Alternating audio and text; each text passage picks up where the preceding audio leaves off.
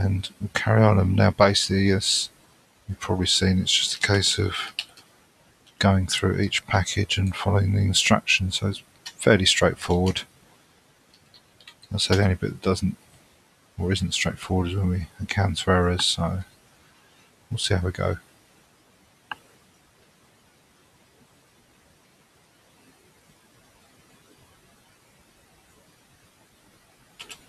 I'll stack these commands up because I think this is quite a quick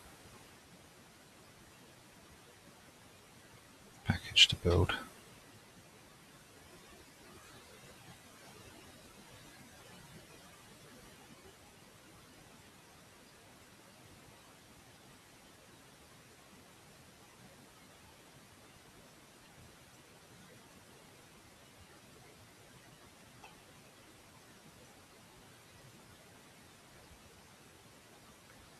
Okay, so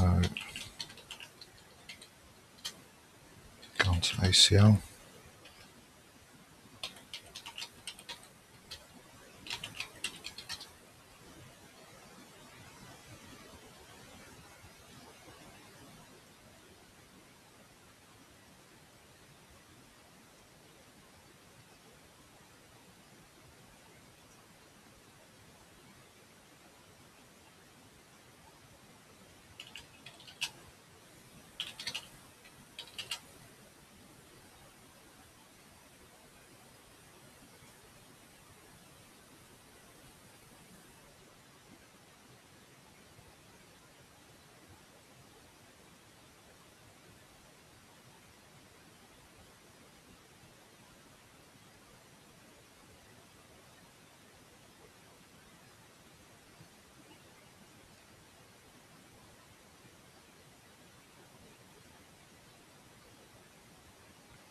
And that's all done.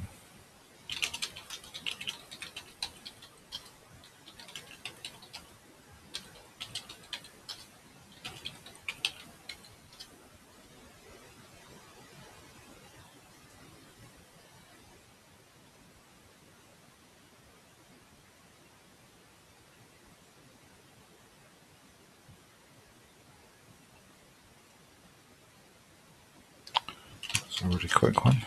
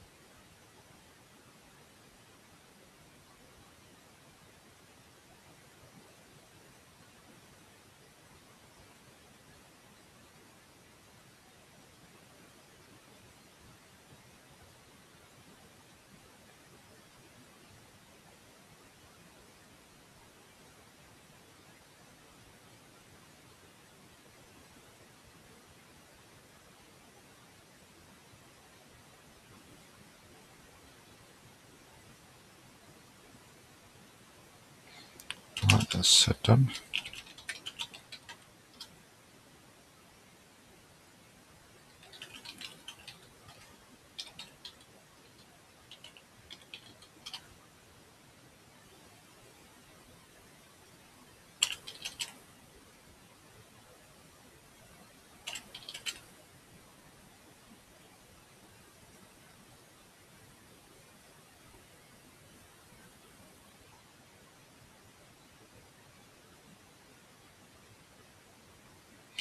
And that's package config pipe done. So let's tidy that up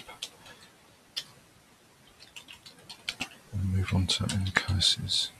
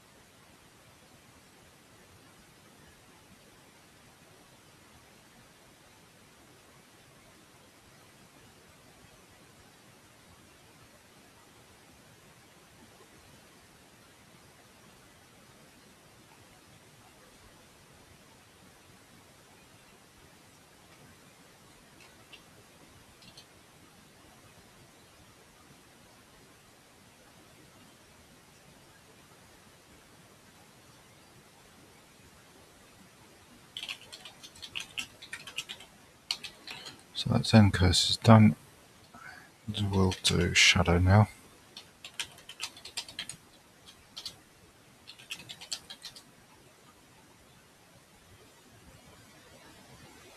So we're not going to use crack group, so we can ignore that note, but if you wish to, then you'd have to veer off to the CLFS book to install it that way.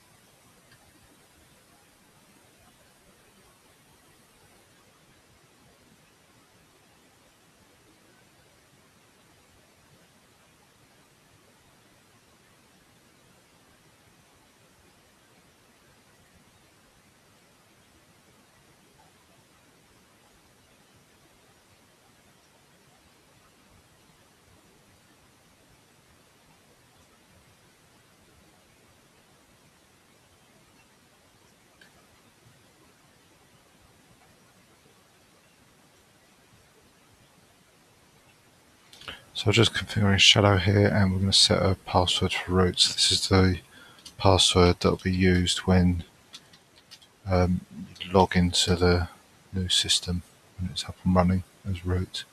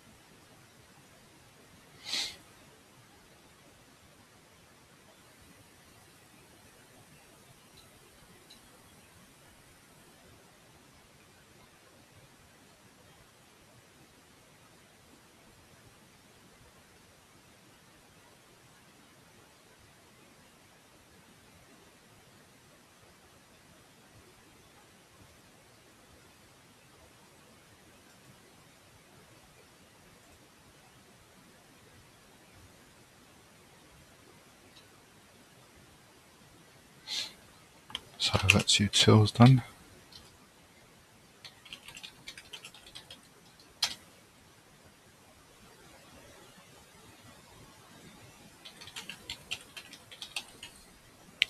So let's do prop PS. I think this is a quick one.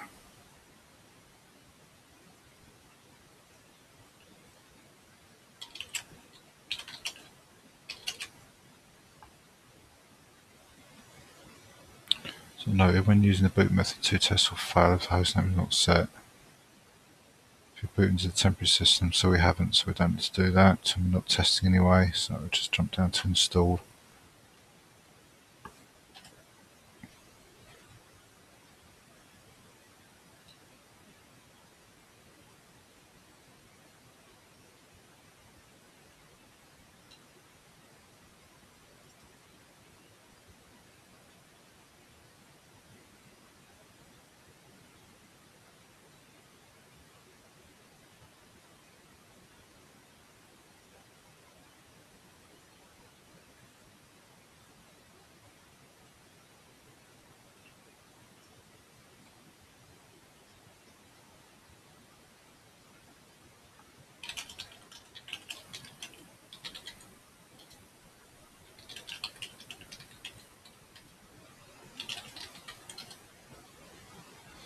So CLFS, another one of these ones that's got to be built in a separate build directory.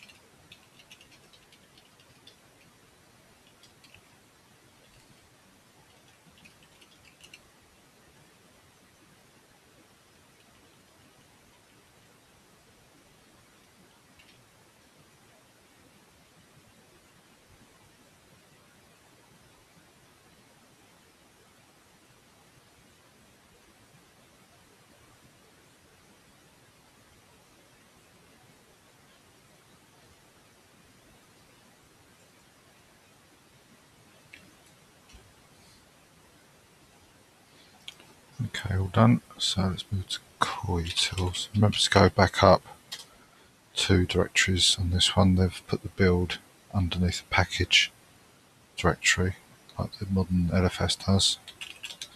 So we only need to delete the single directory for that one.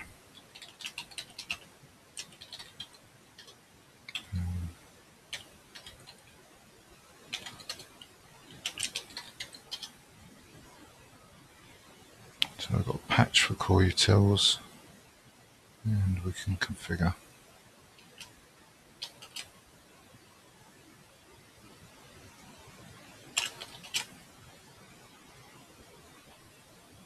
So we're not testing, so we'll skip all these commands and go straight down to the make install.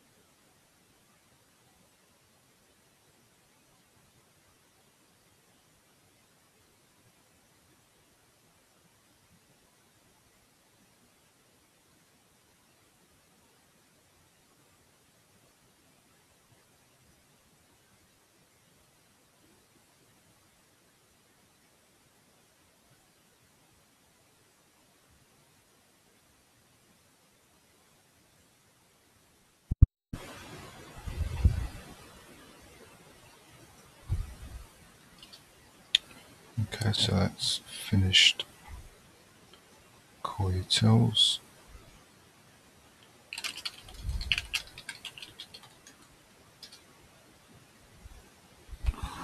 So the next one's probably the shortest compile. It's probably the smallest package.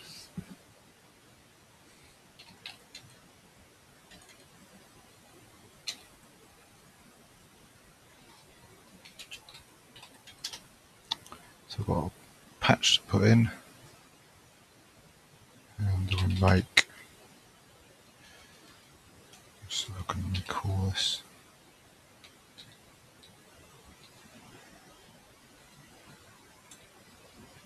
And make install. So that's done.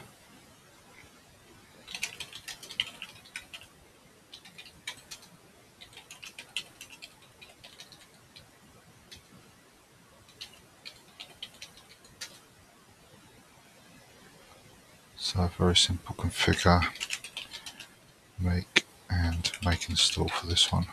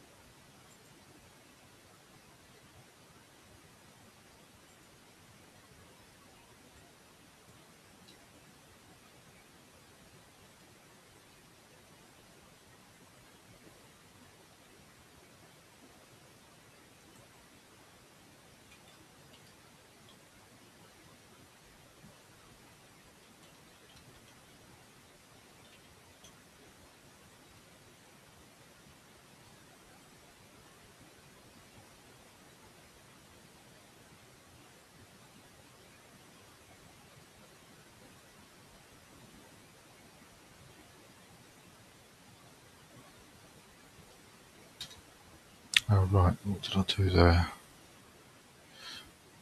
Okay, right, I didn't type in 2 ampersand, so it put make into the background to run. And it means I think the install wouldn't have run, so yeah, that looks better.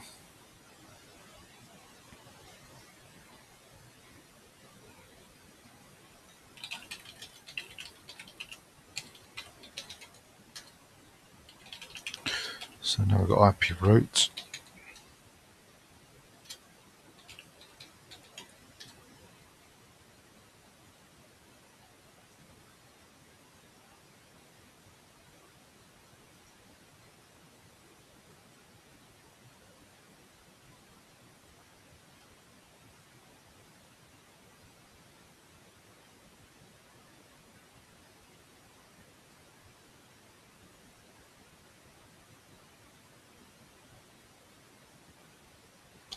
And let's install that.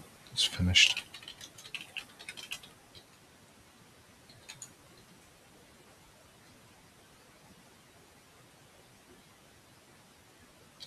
So BZ.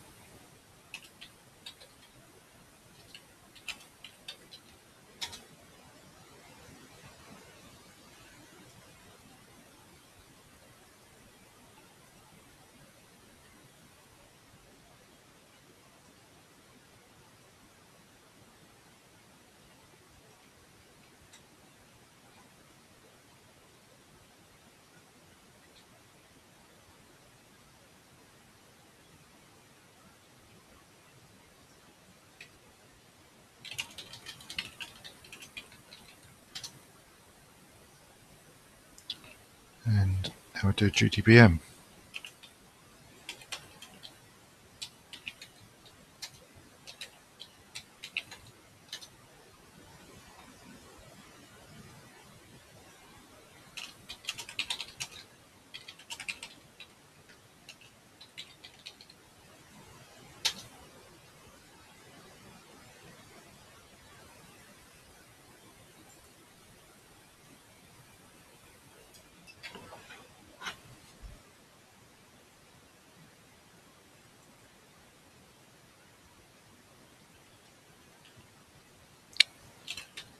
Okay, let's clear that one up.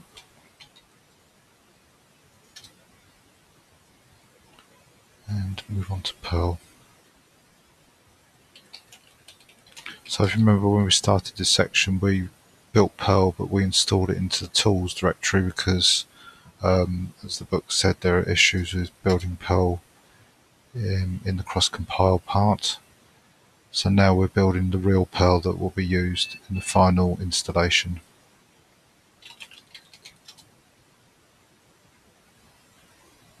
So the destination won't be the tools directory, it'll be the user directory, as you can see there.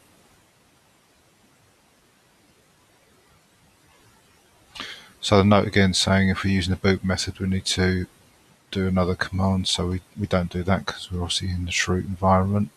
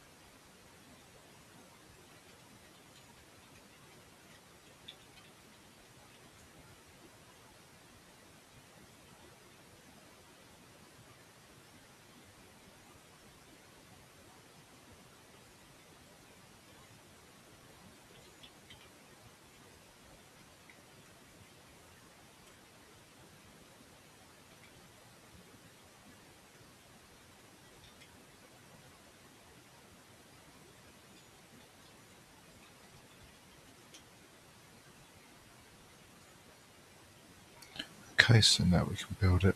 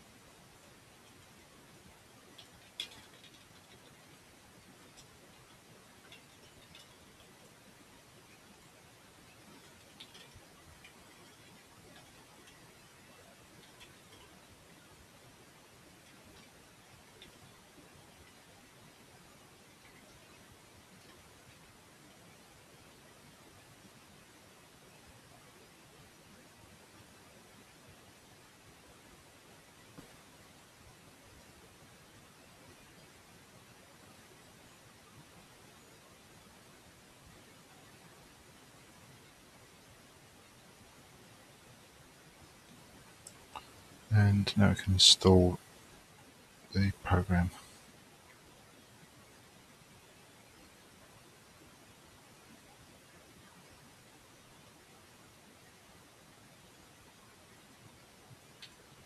Well done.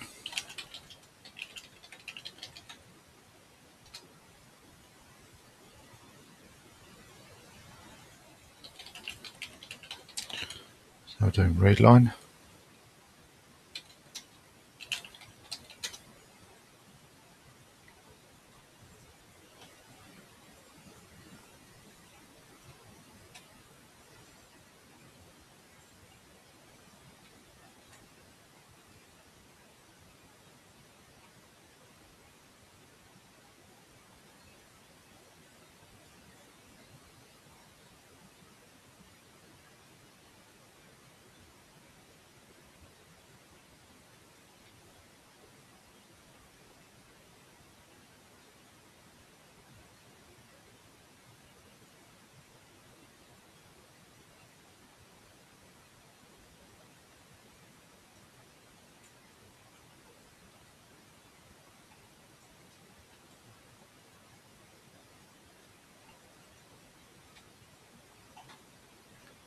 And that one is now done.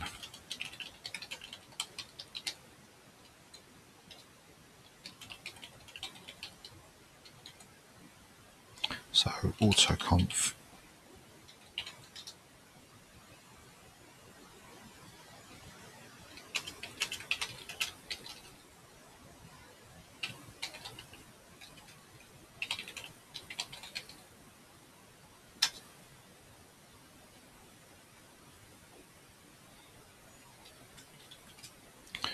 That's a nice quick one. We can remove that and go on to automake.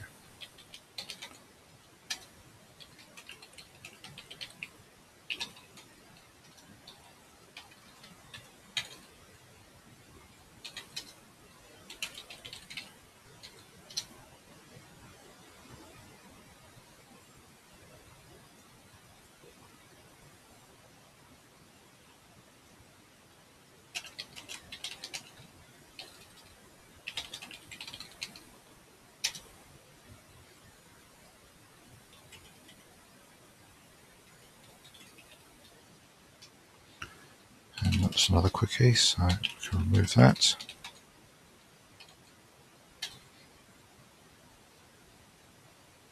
And we do bash now.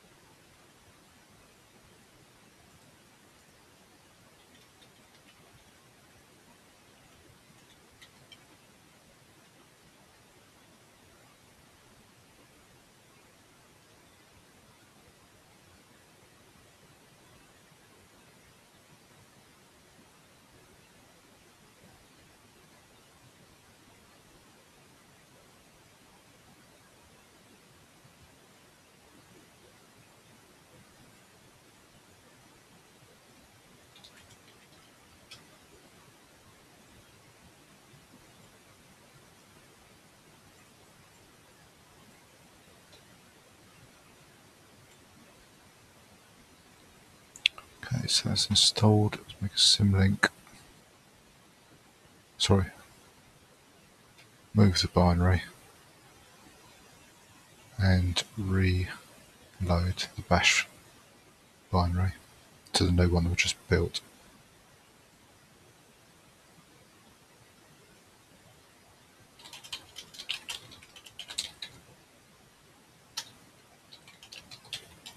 So BC.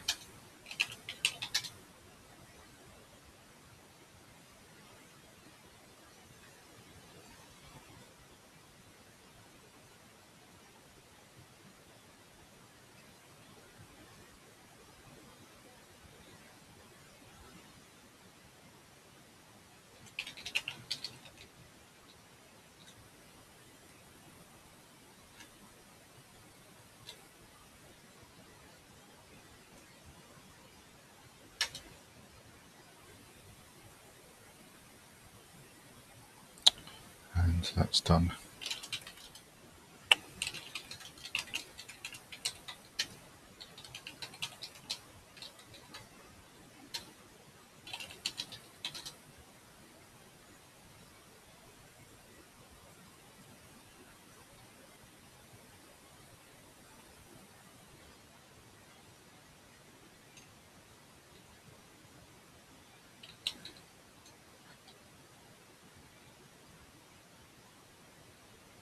So apart from the testing, oh, in fact there's a set to do and configure, so I can't do all the commands as one.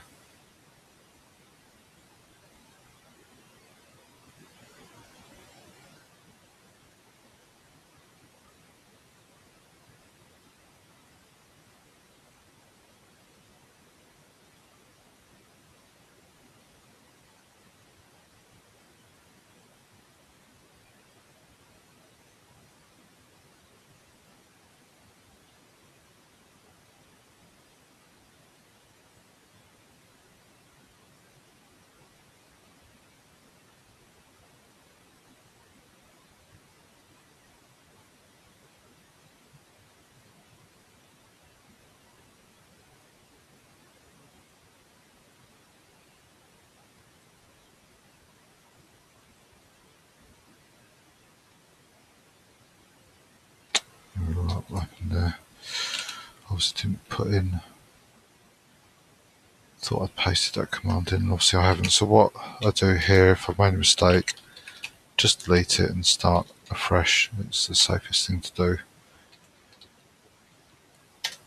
So I've deleted the directory with the errors in that I made and just start from the beginning again.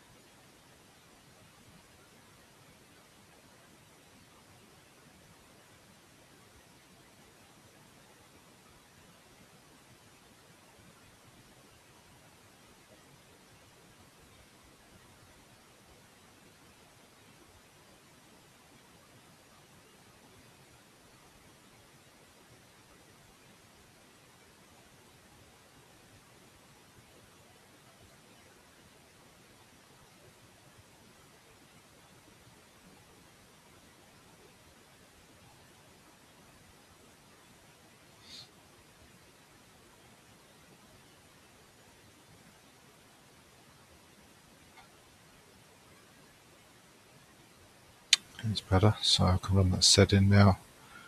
Now I can build and install it.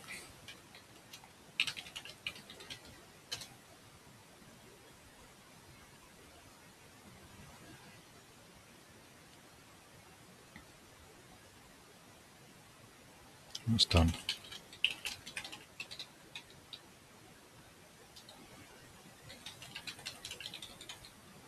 So file is the next package. You can see it's pretty standard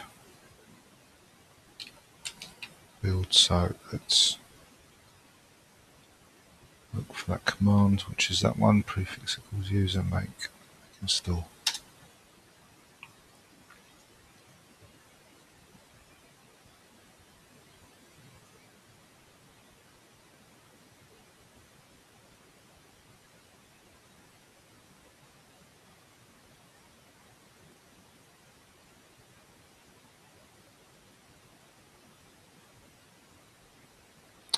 Okay.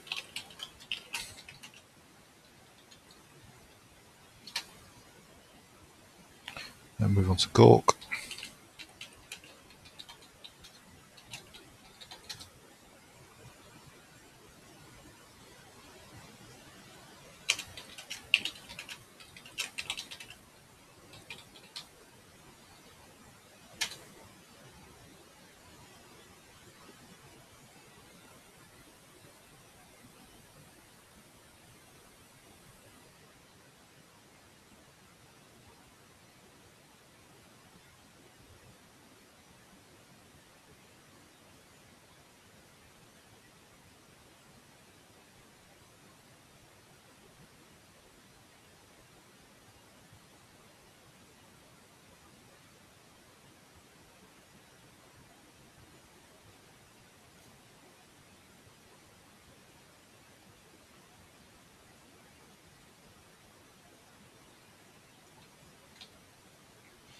It's complete.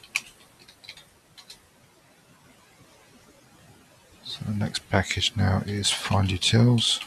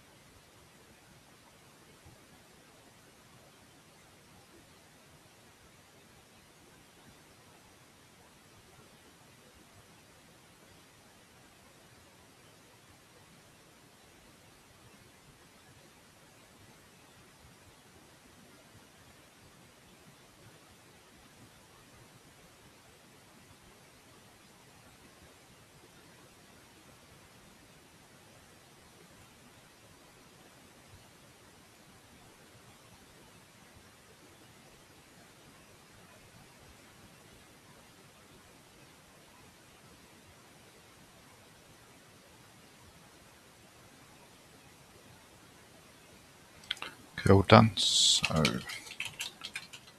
move that and we move on to get text.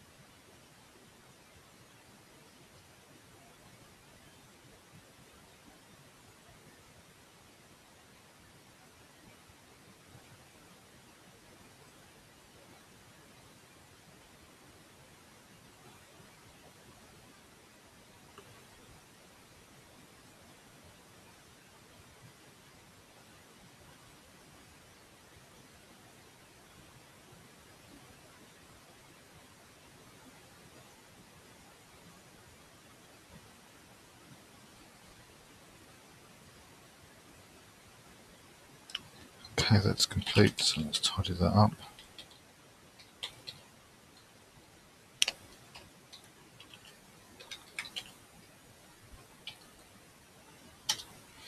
And move on to grep.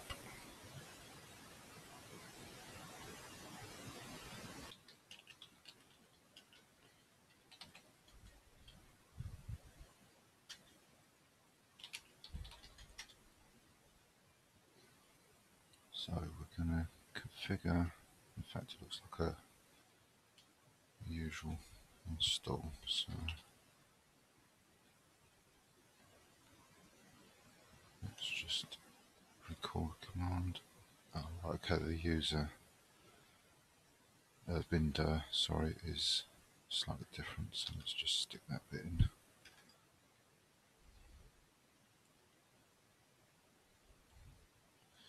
Copy and paste it to ensure there's no mistakes in the path.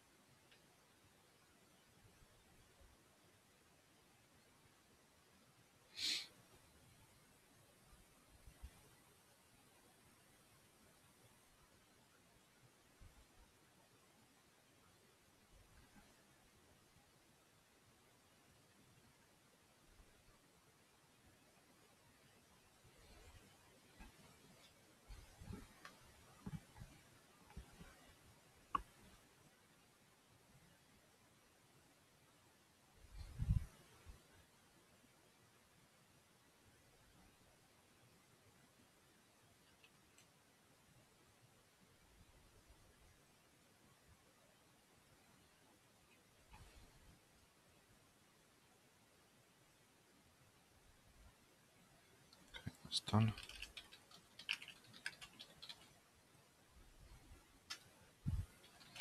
And we'll move on to Groff.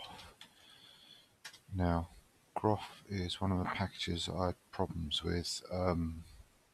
It compiled okay, but I found when I came to compile ManDB, that wouldn't compile successfully because of it couldn't find, I think, a header or library, I can't remember which it was, to do with Groff. And I found it was because I was compiling with parallel processes for make. So basically the environment variable we've set for make, that make flags one, that was interfering, or if you were to build this by hand with make minus j whatever, like I say, although it builds okay, it causes problems further down the line. And I actually subsequently found out, I was reading the Linux from scratch manual, and in there under chapter 6 for Groff, it actually the command they actually give to compile is make minus j1. So there's maybe, if somebody's maintaining this would probably be a good kind of bug report for the book to point out that make should say make minus j1 here. So with that in mind, I'm gonna make sure that I compile it with that minus j1, just so that when we come to do ManDB, it will compile successfully. As in the normal Linux from scratch book, you have to choose a page size here. So in the US, you're likely to choose letter as the parameter for this variable page. In Europe, and indeed it says elsewhere, I don't know if there's anywhere else in the world that uses another different standard size page, but certainly in the UK, standard size page is called A4. So ensure that's set. So let's do the configure first. Oh, right, okay. Helps if I go into the directory we're going to build. Let me call that command. There you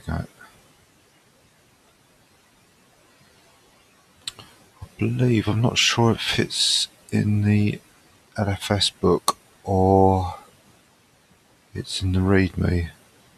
It tells you how you can set that page variable, the default page, after you've created graph. So I think you can build this without defining that page variable. And graph will obviously be built without a default page size, but there is a way of setting that or changing it once it's been compiled and installed. So if you're unsure, especially as I say, I recommend that this cross compiles as a purely temporary thing. You could, in theory, compile this without that page variable, and if you did need it, you could set it later. So now let's make, and remembering to use J1 to turn off the parallel compile.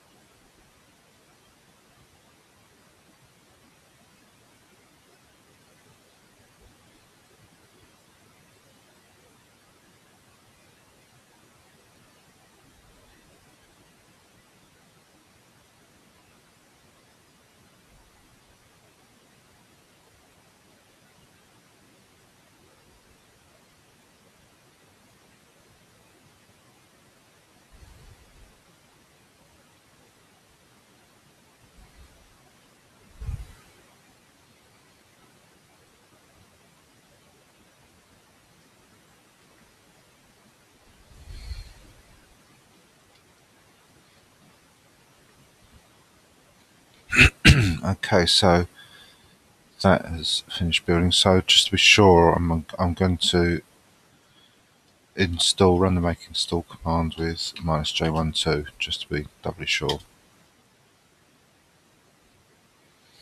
So there's no problems going to be caused by the parallel make.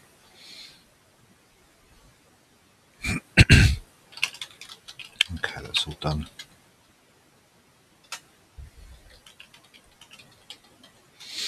And we move on to less.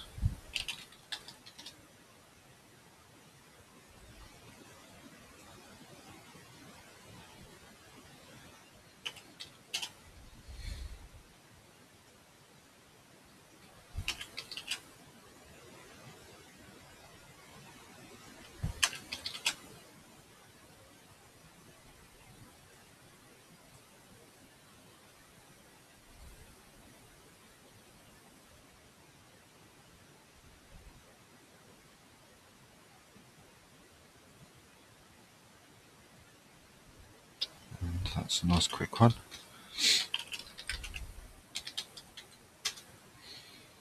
So we'll do gzip.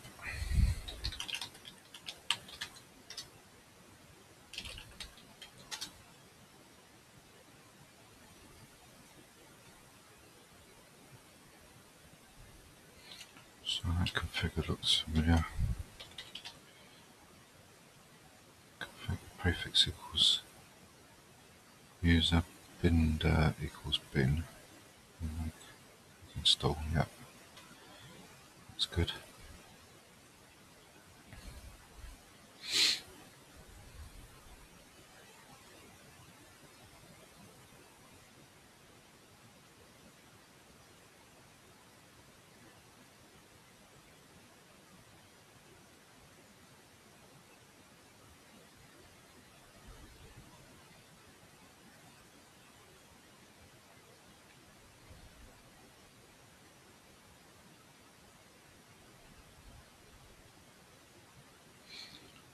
Okay. So just a couple of files to be moved, or a few files rather, and it's done.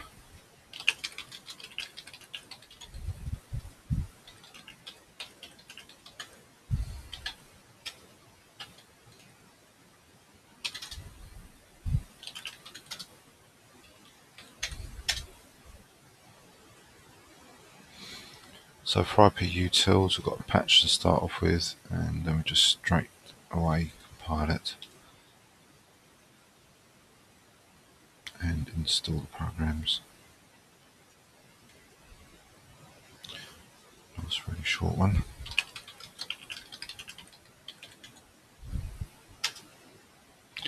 And move on to KBD.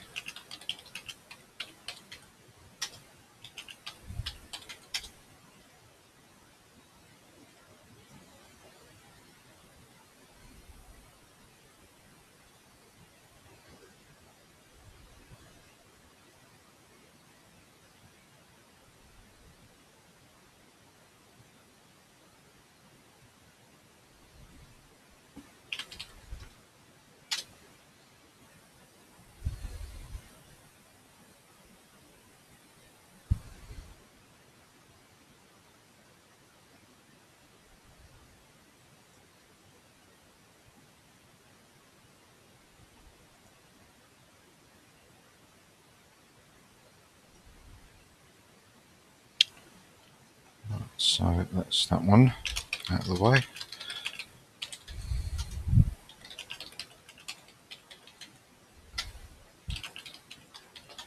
So lib pipeline next.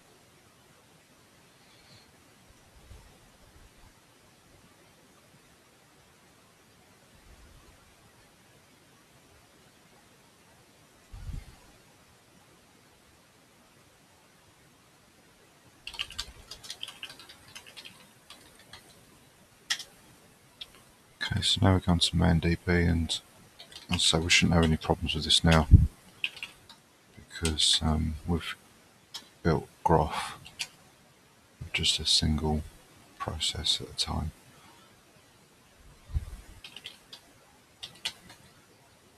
Single job rather.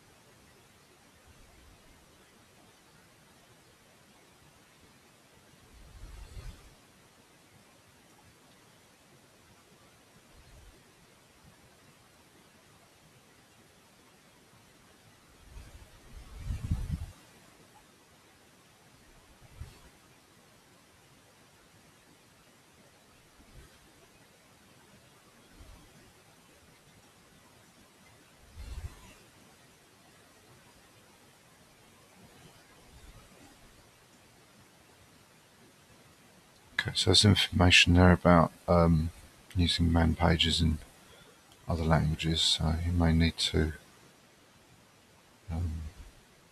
do some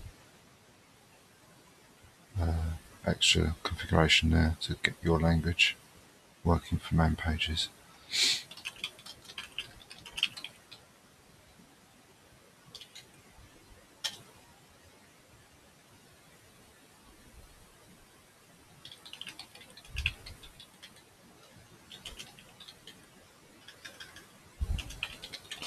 So now build make.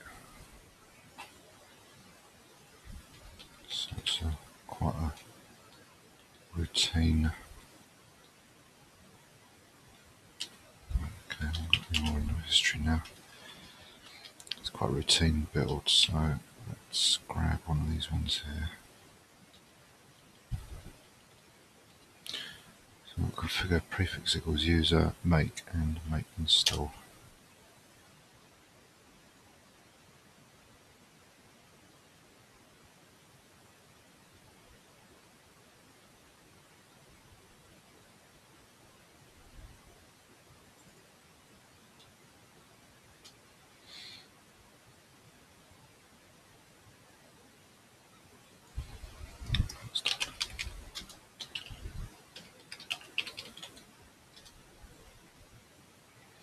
So xedutils.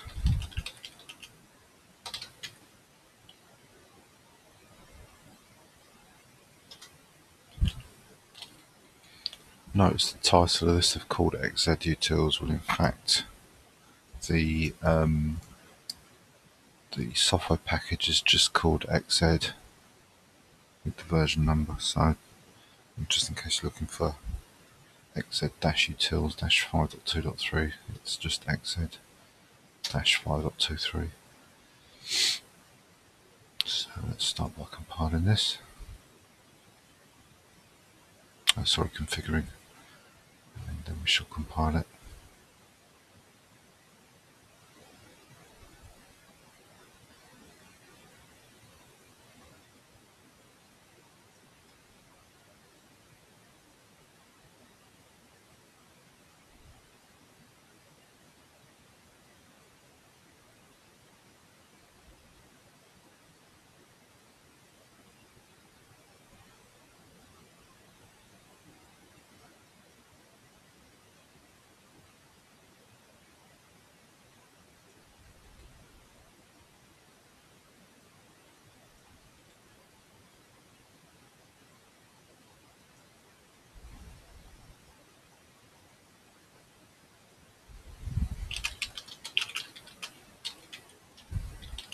So kmod now.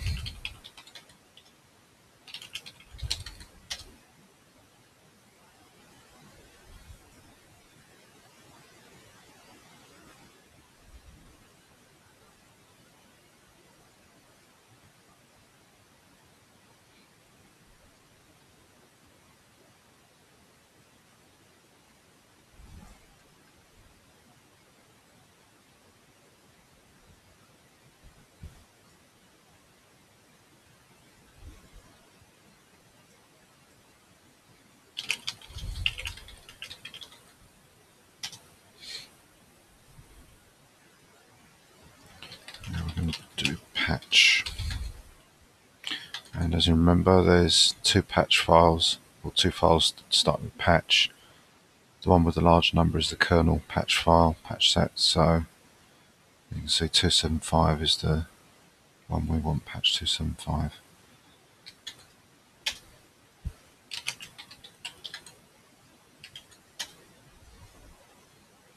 So it's a normal, basics, standard build sequence here.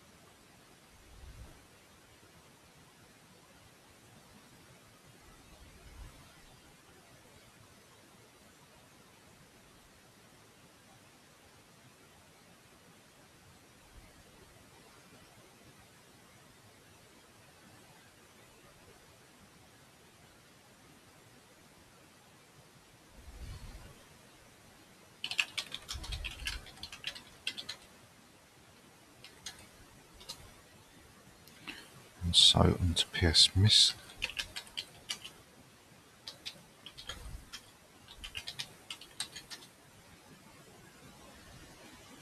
So again, this is a standard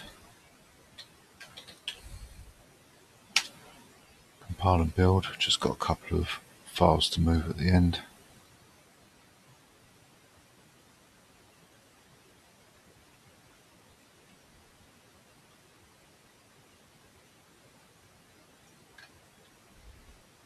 And that's done.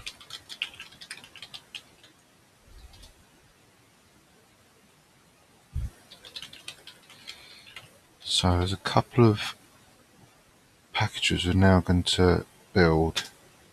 And one of these for certain, I'm not sure about the other one, but at least one of these, I can't remember if it's this libestr or the next one, libee, is not maintained anymore. And the reason why they're here, it's for a subsequent package. Yes, rsyslog.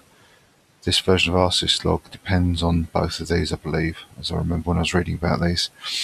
And the newer versions of rsyslog don't use this particular one of these particular packages, and it's not being maintained anymore because the author says on his page that he's not aware that there's any other package that has a need for it. So it's another reason why this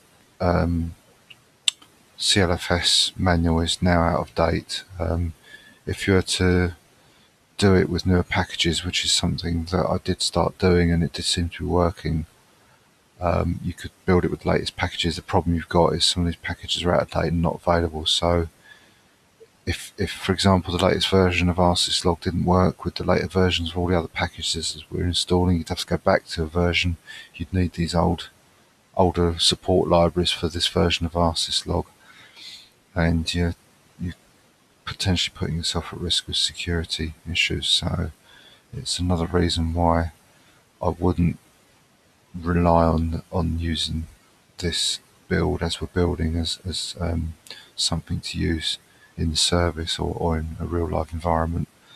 As I say, my recommendation would be to build the latest Linux from scratch on top of this if you did want to actually utilize what we're doing here.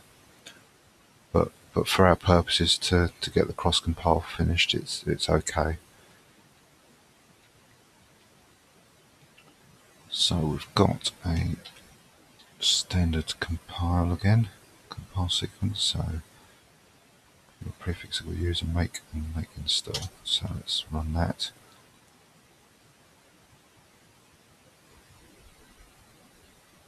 Okay.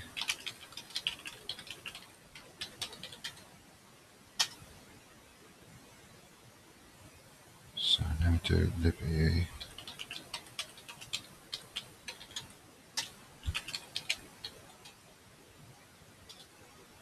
So again, did I miss something out on that last one? No, it was.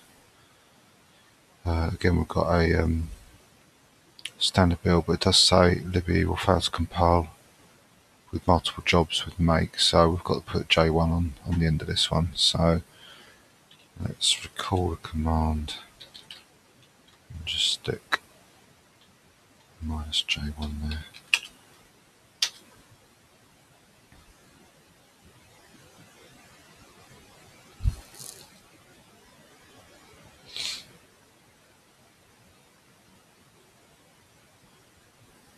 Okay, that's done.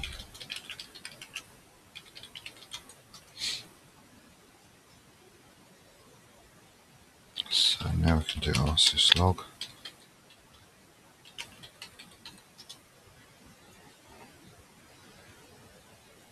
So it looks like these instructions are quite standard. So let's recall the one with the parallel make.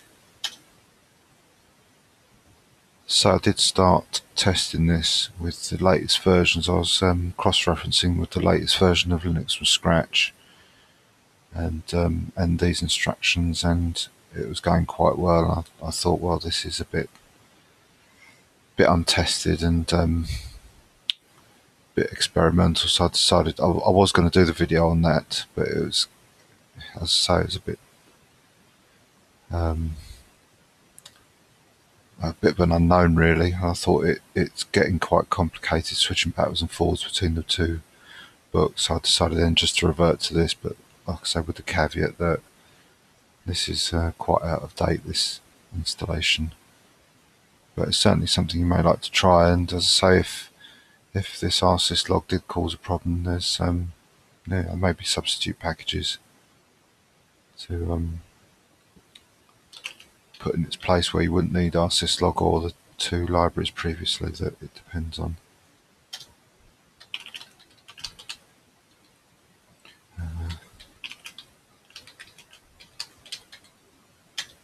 Yep. So now we're doing sysv init.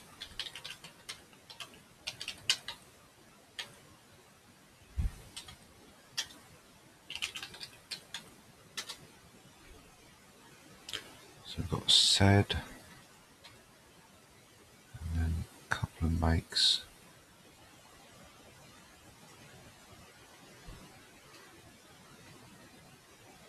And install it. So create a new init tab. And it says then this next command adds standard virtual terminals to init tab. If your system only has serial console, skip the following command. So it's up to you. I mean, I stuck these in when I was testing because normally the the init tab does have quite a bit of information in it, so it's unlikely to be connecting with a serial console, but you can stick it in. And again, there's all these other bits you can add in. It doesn't matter; it'll still work. And this last bit's just to add a terminating comment, say that's the end of the init tab file. Right, so that's that all done.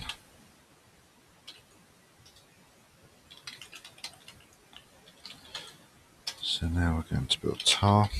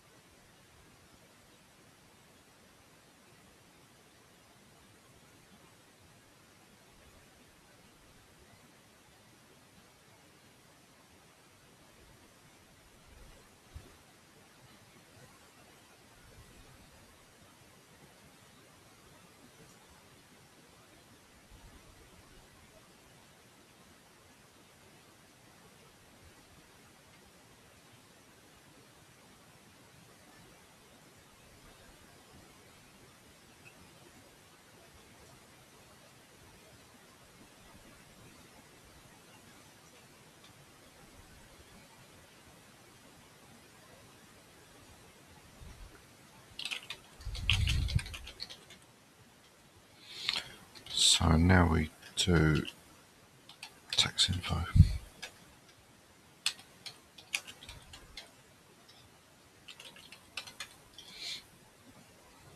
So the start of this is a standard build. Commands.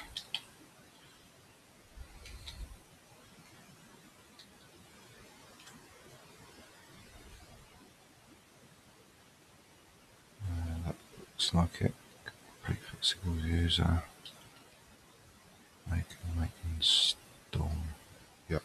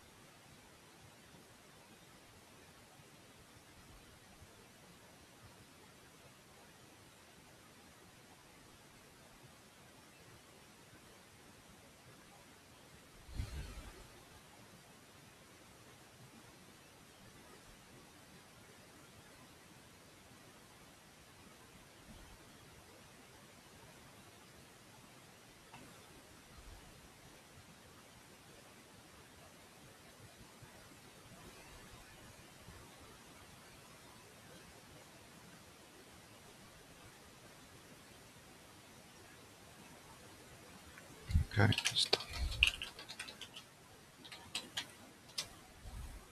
So now we move on to EUDev.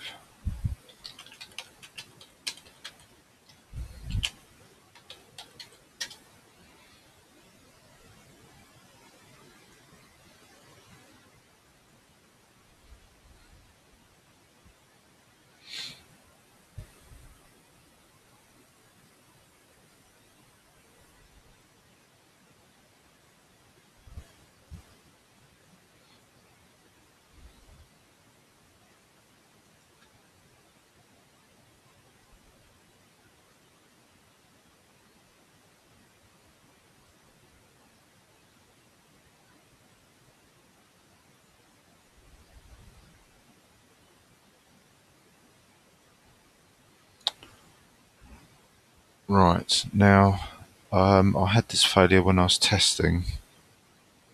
I couldn't find what the problem was really, but I did find a workaround with it. So what I'm going to do first is to remove the package source, extract it again, and then if we go in there, just make one change to one of the source files. So the source file we need to change, we do vi. We've got vi, here we have. Yeah, this is, funnily enough, I said we don't need vi, but this is where vi has come in handy. Could alternatively used it in outside the root environment if we hadn't installed it. So if you've gone by the book and decided you don't need vi, when you've gone through the book and you decided there's no point, like I suggested it wouldn't be, then just get another tab up and use the system vi on MNT CLFS sources EUDev, and then the following directory and file that I'll show you. But yeah, we have actually built it, so it just makes it a little bit more convenient, despite what I said previously. So we want to edit the file that's in the source directory, and then mtd underscore probe. So I'll tab that, there it is there. And then a file called mtd underscore probe.c. And then what we need to do is bring the cursor down to line 24 and type A. Sorry, no, beg pardon. Put it on line 23, type I, and press enter just to insert a blank line. And then here you want to put in a statement similar to the ones below where we are now, called hash include space less than, and then stdint.h,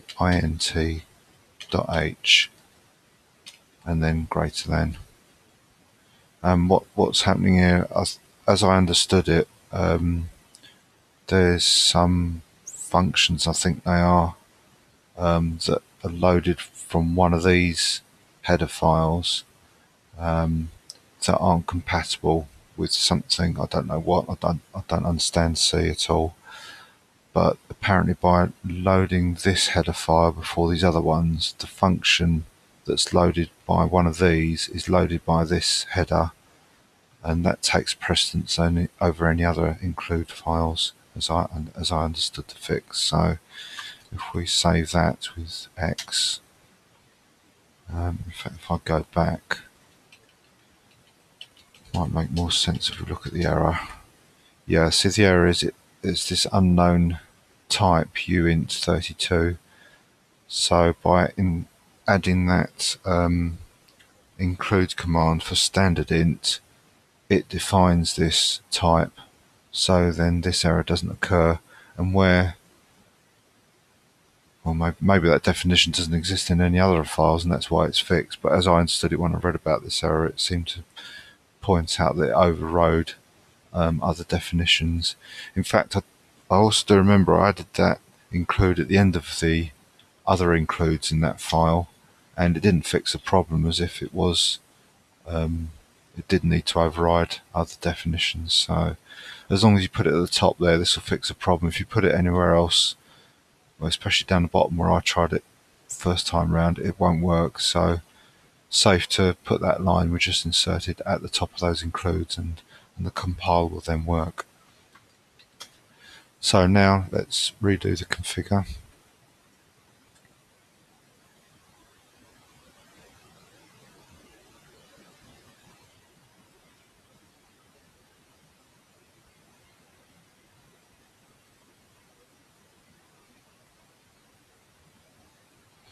And with any luck, now the make will run right through.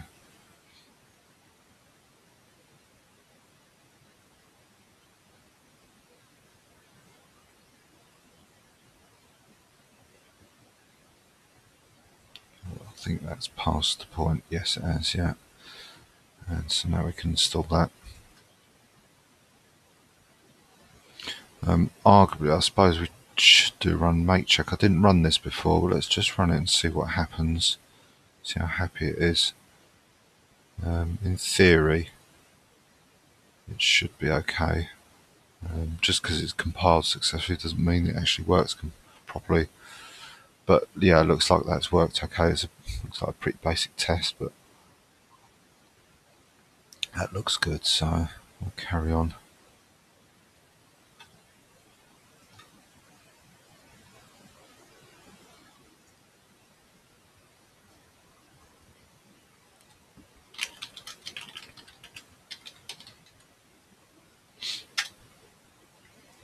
So now we do util Linux. Oh yes, missing F option.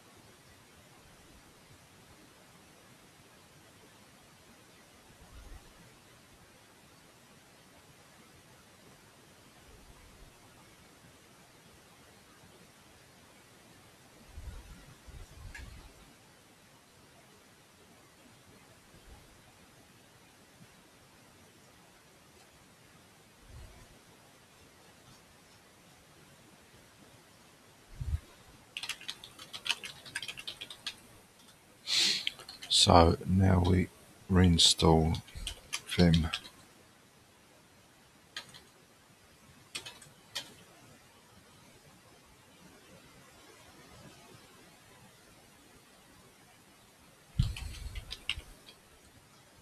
As before, just notice that the package is vim-8.0.tar, but the file that's extracted is vim80, so just a slight difference there.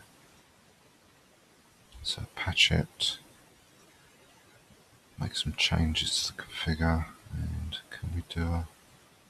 Okay, the install's got to be done with one job, so let's recall our standard command. Prefix equals user make, and it's just the install that's got to be done with J1.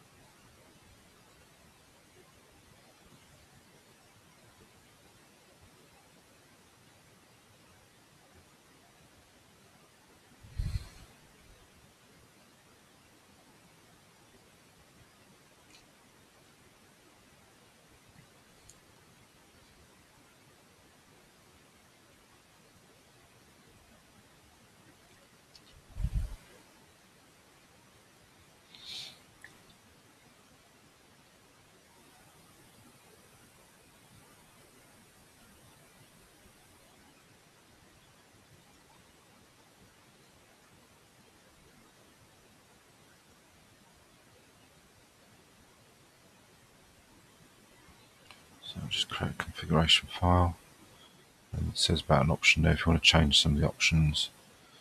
Give an explanation of what's going on.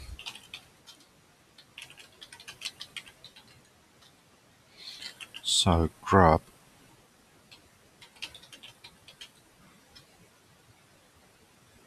Now, because I'm going to be booting this from a machine that is already working and already has the operating system in and so on, although I'll be building grub, I won't actually be setting up grub in a short while. Make the system bootable. Because I'll be using the existing bootloader that's on there to boot the image, and also this obviously is in a virtual machine, so I need to get these files from the virtual machine onto the real machine just so that I can get a video of what we've made to show it's actually running. So like I say, I'll install it, but I won't be making any use of the software that I build at the moment.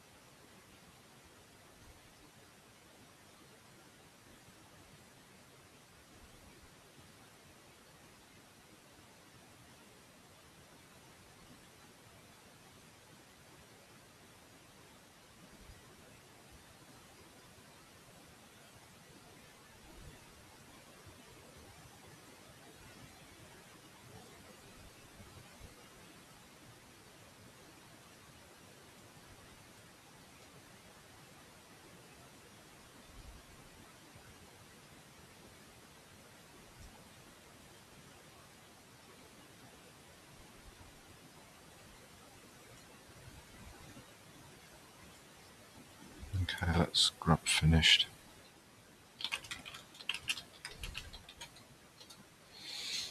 So it looks like we've come virtually to the end of the compiling, just really system configuration.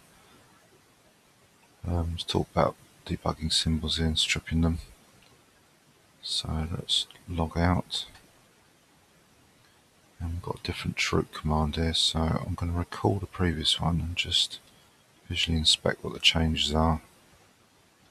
So we've got tools bin n minus I, home equals root, term equals the current term, PS1, our make flags will keep.